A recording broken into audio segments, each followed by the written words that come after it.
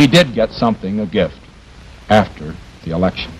September 23rd, 1952. Future President Richard Nixon uses what's then the new medium of television to make his case. Nixon, at the time the Republican candidate for vice president, denies charges that he used a secret campaign fund for his personal expenses. Instead, Nixon says the only gift that he had accepted was the family dog, whom his daughters named Checkers. And you know, the kids, like all kids, love the dog.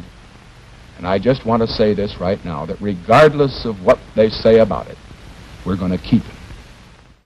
63 B.C.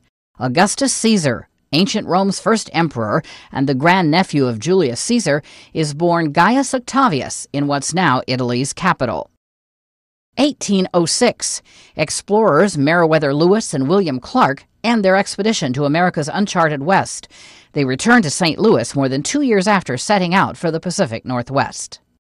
1939. Psychologist Sigmund Freud, the father of psychoanalysis, dies in London. He was 83. 1930.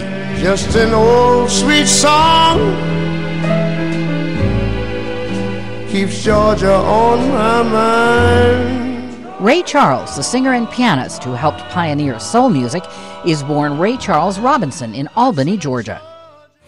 And 1949. Come on up for the rise.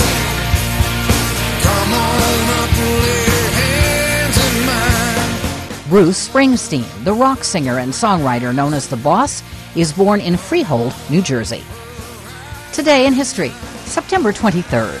Camille Bohannon, The Associated Press.